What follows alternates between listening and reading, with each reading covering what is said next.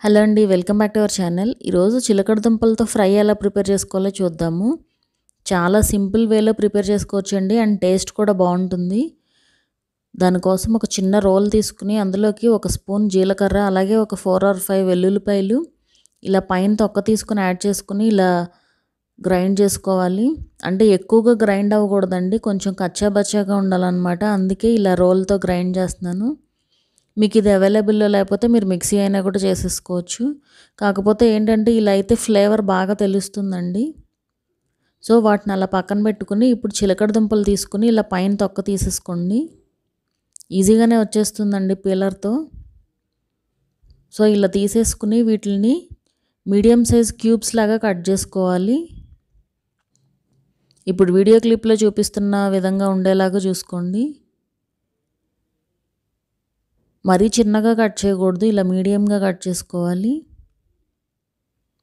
ఇవి ఈజీగా ఉడికిపోతాయండి. సో మనం కొంచెం పెద్ద ముక్కలుగానే కట్ చేసుకోవాలి. మరీ తేగుడైపోతుంది కూర చిన్నగా కట్ చేశారంటే కనుక. సో ఇలా అన్నీ కూడా కట్ చేసి పెట్టుకుని, ఇవి కట్ చేసే ముందు నేను స్టవ్ పైన వాటర్ పెట్టుకుని కాచుకున్నానండి. సో ఆ వాటర్లో యాడ్ చేసేసుకోండి. ఇలా ఒక 4 to 5 minutesలో కుక్ అయిపోతాయండి. మీరు ఒకసారి పట్టుకుని చెక్ చేశారంటే తెలుస్తుంది, బాగా మెత్తగా అయిపోతుంది ముక్క. అండ్ ఫోర్క్ కూడా ఈజీగా దిగిపోతుంది దీనికి. సో పర్ఫెక్ట్గా కుక్ అయినాయండి ముక్కలు. ఇప్పుడు వీటిని ఒక స్ట్రైనర్లోకి యాడ్ చేసుకుని పక్కన పెట్టుకోండి. ఇలా ఆ వాటర్ అంతా కూడా పోతాయి.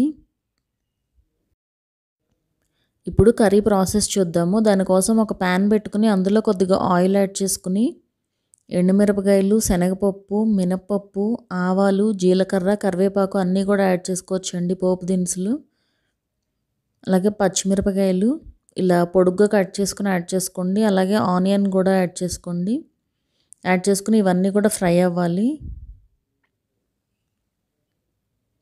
మరీ ఎక్కువగా ఫ్రై అవ్వాల్సిన అవసరం లేదండి, కొంచెం ట్రాన్స్పరెంట్ అయ్యే వరకు ఫ్రై చేసుకోండి ఇలా ఆనియన్స్ని.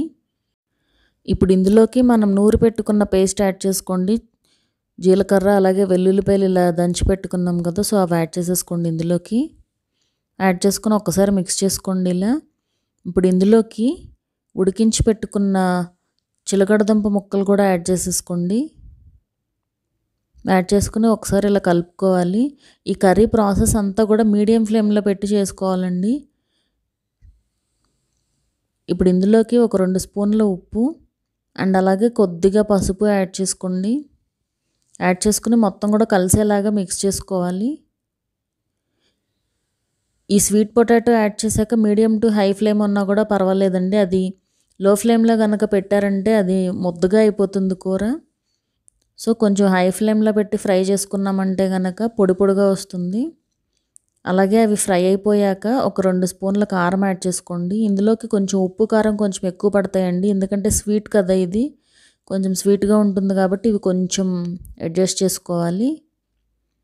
మీ టేస్ట్కి తగ్గట్టు యాడ్ చేసుకోండి, ఒకసారి చెక్ చేసుకొని సరిపోతుంది. అలాగే ఫైనల్గా కొత్తిమీరతో గార్నిష్ చేసుకున్నామంటే మన కర్రీ రెడీ అయిపోతుందండి.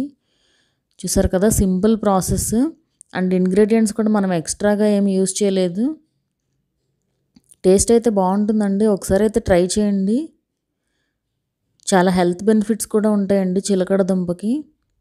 మా వీడియో కనుక మీకు నచ్చినట్లయితే సబ్స్క్రైబ్ చేసుకోండి. అలాగే ఆ పక్కన ఉండే బెల్ ఐకాన్ కూడా క్లిక్ చేయండి, సో దట్ మా అప్డేట్స్ అన్నీ మీకు వస్తూ ఉంటాయి.